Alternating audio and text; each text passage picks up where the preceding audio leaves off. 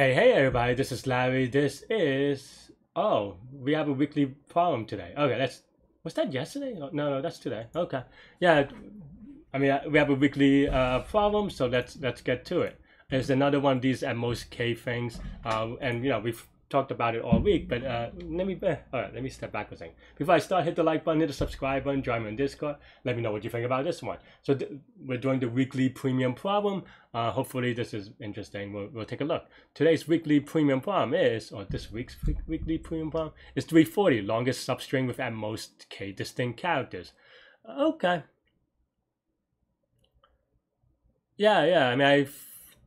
I mean, this is just sliding window, right? The idea is kind of the same thing that we talked about the last couple of days, or a couple of videos anyway, with respect to this idea of contribution. Of course, this is the sliding window idea of sliding window. But basically, the idea is just, for contribution, if you want to think about it in those terms, is that given a thing, if you have a pointer that's last character, what is the longest contribution to the answer that it could have, right? And here we will use this idea of sliding window. You just keep going to the left. There actually is, you don't need to do sliding window though, right? I think someone actually made a comment on a previous video, is that you can also do something like a binary search, and in this case you may binary search to the left. And the way that you could do that is, I mean, we're not going to do it that way because it's just a little bit, it's not that clean for this particular problem, but it may actually come in handy in future cases, is that if you combine that with prefix sum, then you can figure out how many distinct characters that you have. And from that, you can binary search to see how far you go to have it, because it's just it's a monotonically decreasing function to get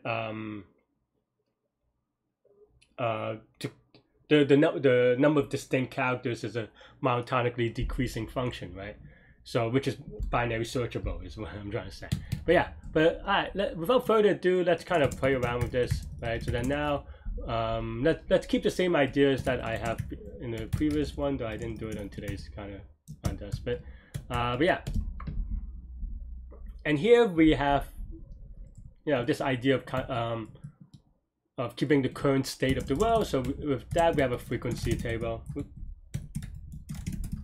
Yep. What am I doing? And then here, again, we want to say left inclusive or left and right inclusive. So here we can say that f of s of right increment by 1, right? And here now,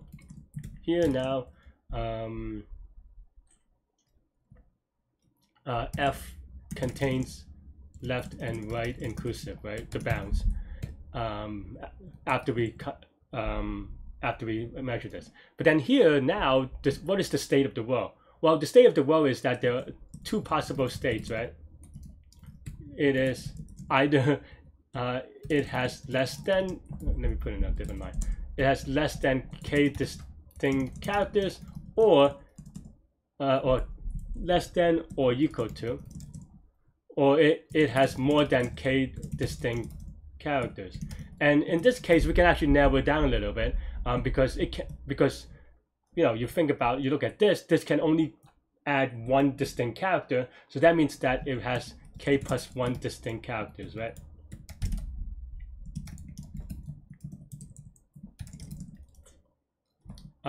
And then of course we'll try to figure out which one it is. And in this problem, you can actually do it pretty easy. You can, if length of f already gives us the number of distinct characters, because that's how a counter works. There is some nuance here. Don't skip ahead. Or don't just judge by that. We'll go over it in a second, of course.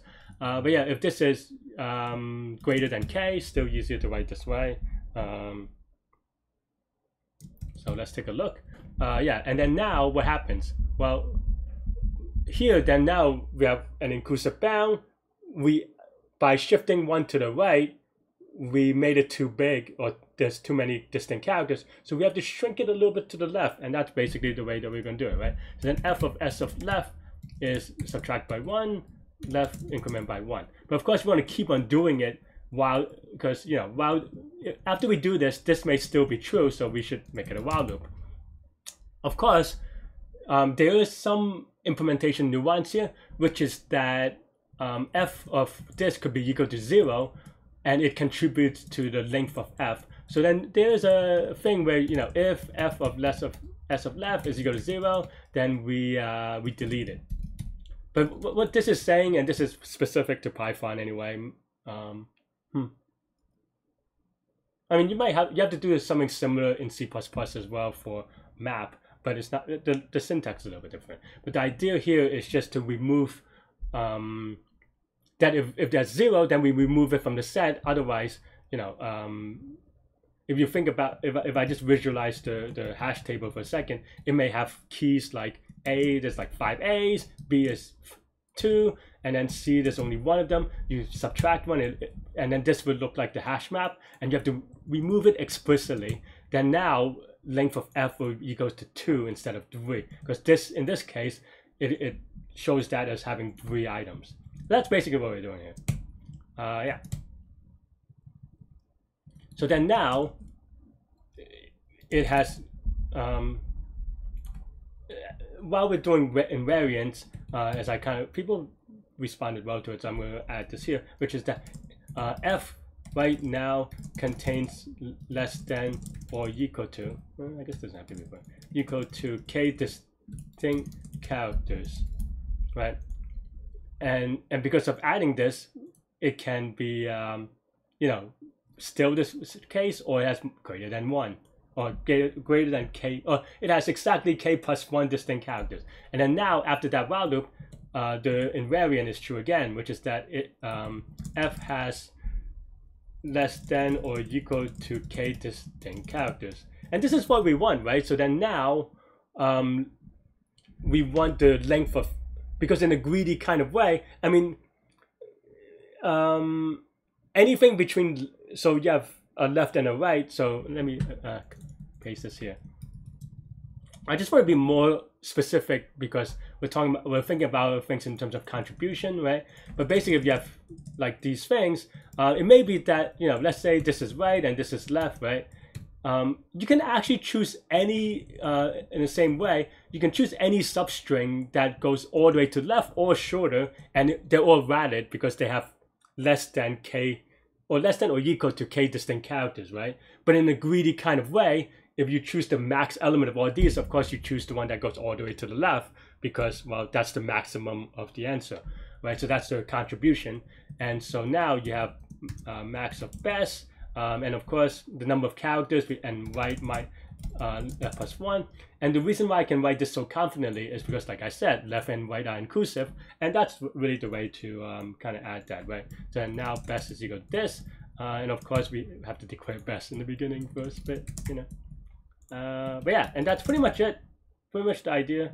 I have to click on an extra thing on the UI. I don't know. Alright, submit. And yeah, that's pretty much it. This is going to be linear time. O of alpha space. Alpha is the size of the alphabet, which in this case should be 26, right? It's, I guess they don't actually specify. Man, I cannot English. They do not specify. Wow, what am I stuttering today? They did not specify. I don't know why I'm having trouble today. I don't know. Maybe I'm having a stroke. But they did not specific. I cannot say it. Anyway, they didn't say that it is only lowercase characters, but it doesn't matter, right? It's either 26 or 52 or whatever it is. But this is why you use the term alpha, where alpha is the size of the alphabet. In this case, we only use space for this, for F, and for left and right. So constant. So alpha plus constant, which is O of alpha space. And in terms of time, this is going to be O of n. And the same thing we talked about the last couple of days, so I'm not going to go over too in depth. If you still want me to go in depth, let me know in the comments. But you can also just watch my videos for the last couple of days for these sliding windows. And left, but the TLDR is that left can only be incremented n number of times. So this is O of n, this is O of n in total, in amortized kind of way. So that means that this is going to be linear time and O of alpha space, and there you go. That's all I have for this one. Let me know what you think. Stay good, stay healthy, to good mental health. Have a great coming weekend, hopefully, everybody. Yeah. Did I always say good mental health? Anyway, good mental health again then.